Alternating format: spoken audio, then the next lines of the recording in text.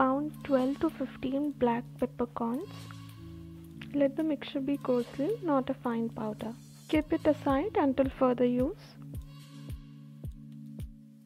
Now take 200 grams of soya chunks.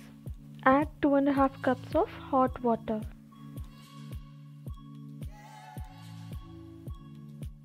Now add half a tablespoon of salt and soak the soya chunks for about 20 minutes.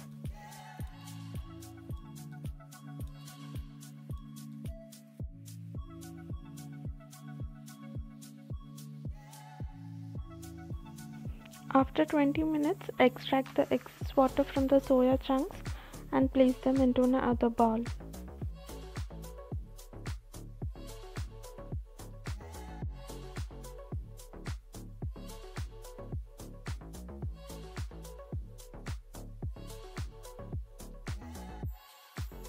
Now take a blender and transfer the soya chunks into the blender and blend it for about 3 seconds, not more.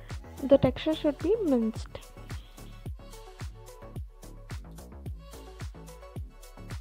Now add finely chopped coriander leaves followed by 1 cup of finely chopped onions. Add 1 tablespoon of ginger garlic paste and 2 tablespoons of pounded black pepper.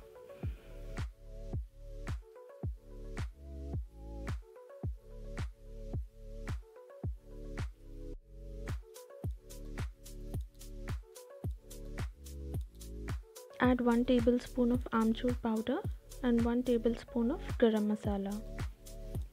I'm using mixture of 3 tablespoons of maize flour and 3 tablespoons of sattu powder.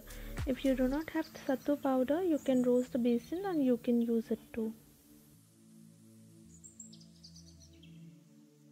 Now add 1 tablespoon of salt and half a tablespoon of cumin powder, followed by 1/4 teaspoon of chaat masala.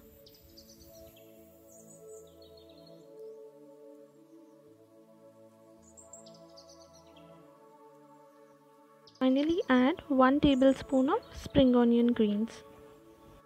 As the soya is already moist, you don't need any water. If you feel like adding more water, just sprinkle some water and start making your patties.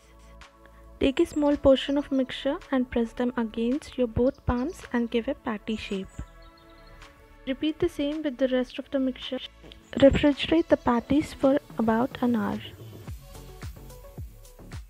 After 1 hour, just heat a pan and add 1 tablespoon of oil.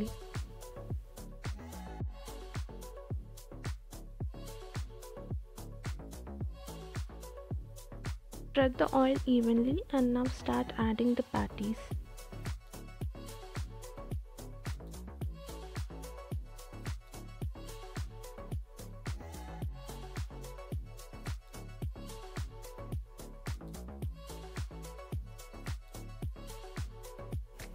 Cook each side of the patties for 5 to 6 minutes on a medium flame.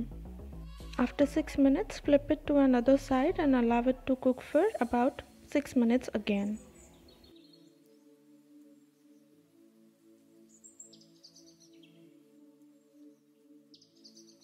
After 6 minutes, turn off the stove and take it into a serving plate. Serve this kebabs with mint chutney or tomato ketchup. Try this 100% healthy and protein-rich snack and let me know in the comment section below. See you in the next video with another recipe. Until then, happy cooking.